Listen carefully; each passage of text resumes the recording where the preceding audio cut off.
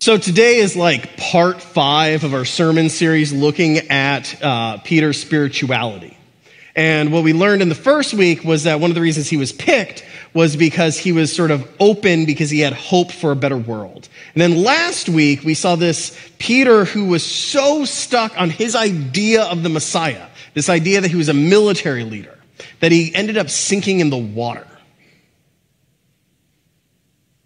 And now we have this complete change of fortune, right? Because today, Jesus confronts him directly and says, "Who do you say that I am?"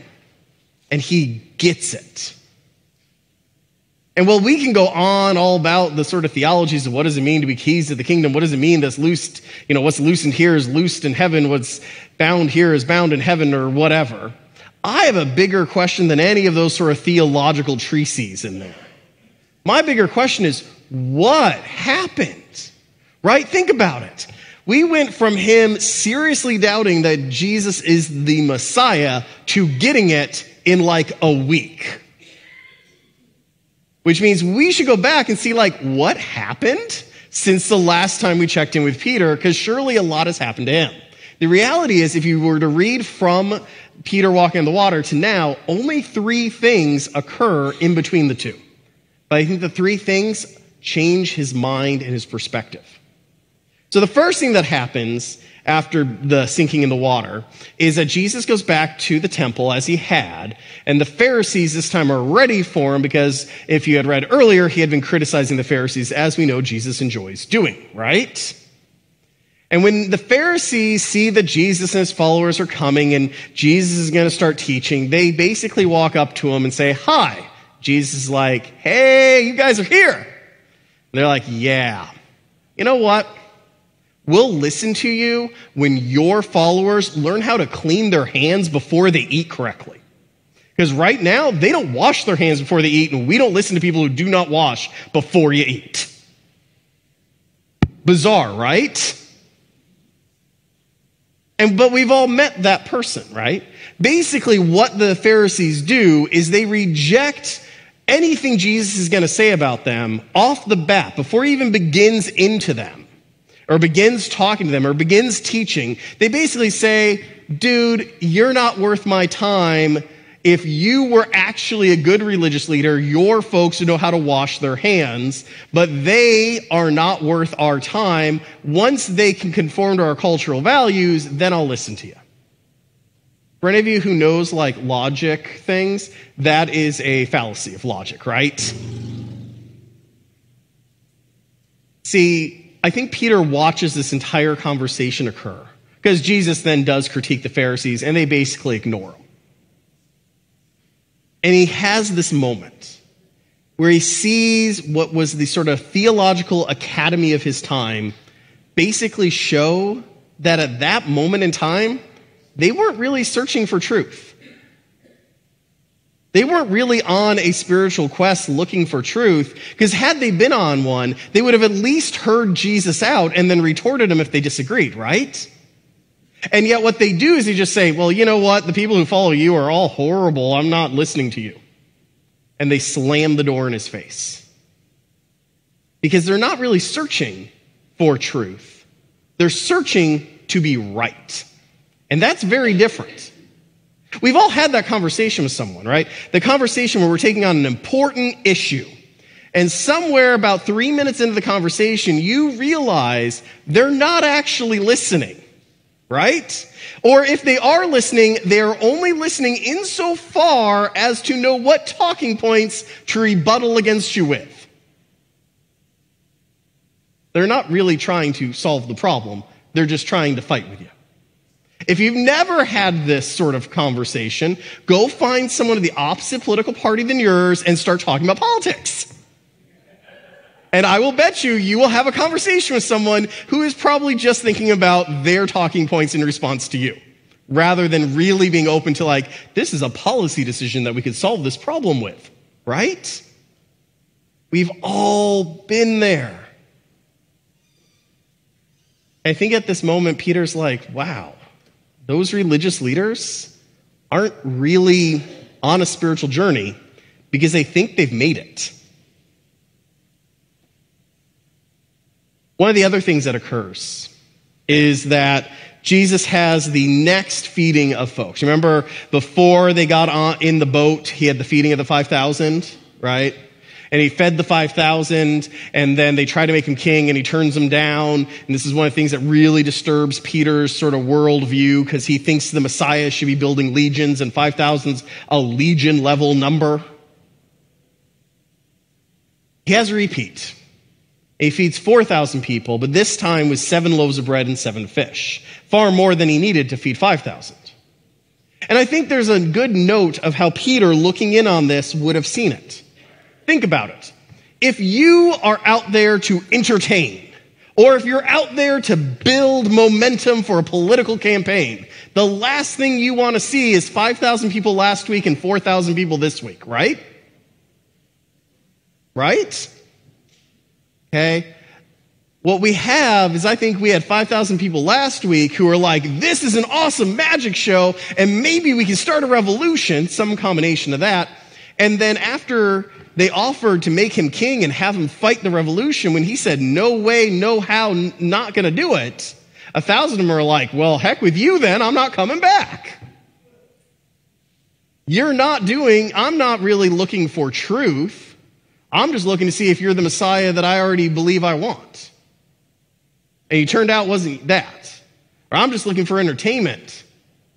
It doesn't occur to me that maybe the whole goal of the miracle wasn't to prove how miraculous God was, but simply there are 4,000 people, he fed 100% of them. When there were 5,000 people, he fed 100% of them.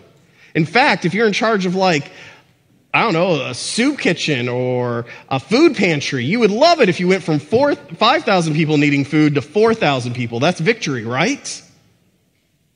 And yet, I don't think any of them saw it that way. And I think what Peter realized is that these folks were at some level either looking for entertainment or the backing of their ideology. We see that in churches today too, right? There are churches out there that are ready and primed to come out and say, your ideology as a fill in a party or fill in an ideology is correct and God is with you. Right? Our evangelical brethren, our non-denominational brethren fall for that all the time, right? Where they are attached to a party. It's worth noting, while they're not as prevalent, we have that on the left too. Churches that will simply tell you that if you're on the left with them, you are absolutely with God. Others will say if you're on the right with them, you're absolutely with God. And they're just there to tell you your ideology is in fact correct, don't worry. Whether or not it's right or left. Problem is, if that's what you're doing, if that's why you go to church, you're not really on a spiritual path because you're not really searching for truth. You're searching for affirmation. You're not searching for affirmation that you're on a spiritual path. You're searching for affirmation that your ideology is right, whether or not right or left.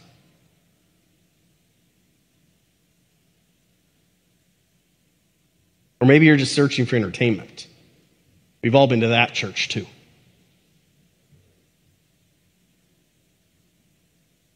And then there's a third story that occurs. I argue outside of those things which occur in Holy Week and the birth of Jesus, this is the greatest miracle in the Gospel of Matthew, and it comes up in one way or another in all the other Gospels. It's the meeting with the Canaanite woman. Jesus goes and is talking about that he's the living bread. Okay, we all get that, right? I'm the living bread, da-da-da-da. And he's talking to this Canaanite woman says, I want in on this living bread. And he says, you dog, leave me alone. I am not taking the food from the people of Israel or the Jewish people, depending on how you translate it, and giving it to the likes of you. Real big moment Jesus messes up. She turns to him and says, even the dogs eat the scraps that fall from the master's table. I say this is the biggest miracle because what happens next is a transformation of Christ himself. Because up to this moment, up to this one discussion, he says in self-description, I am here as the Messiah for the people of Israel, or I am here as a Messiah for the Jewish people. He's got a very definitive line as who he is here to help. If you're a Babylonian, he is not here to help you. If you're an Egyptian, he is not here to help you.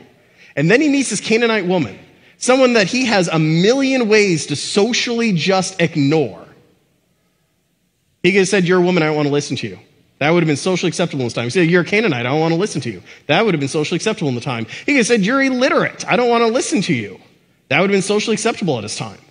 And yet he listens, so much so that after this moment, he will always describe himself as the Messiah sent by God to save the world. Because it is in that moment that Jesus realizes a truth about his own definition of Messiah. That not only did Peter's definition of Messiah was wrong, Jesus has known that for a while, but he didn't realize that his own definition of what he was meant to do was wrong. But because he is searching for the truth, because he is willing to listen to the other, he hears his own father's words in the mouth of that Canaanite woman, a person the world said he shouldn't listen to. But it's in that he starts down the road to fulfill his actual destiny. A savior not just for Israel, a savior not just for the Jewish people, a savior for everyone.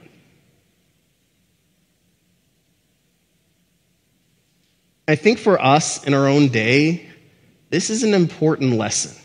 I think this harkens back to why Peter got chosen in the first place. See, Peter was chosen because he had this openness, this strive, this love to find the truth, to hear God, to experience the Spirit, and to hear a calling. He wasn't in this to get his ideology affirmed. He wasn't in this to get entertained. He wasn't in this to be right. He was in this to go on a path and find God. And when we truly are spiritually awake, we truly are spiritually wandering and looking, we cast off wanting our ideology affirmed, wanting to be entertained, or wanting to be proven that we're right. And we simply humbly look for the Spirit, look for the divine, and listen to all around us in hopes to hear those whispers. So as you go out today, ask yourself this question. How open are you to the idea you're wrong? How determined are you to search out the truth even if it's uncomfortable? How open are you to having your own moment like Christ with the Canaanite woman, helping you see what God wants you to see? How open are you to be like Peter and follow because you just want to find the divine that much? Amen.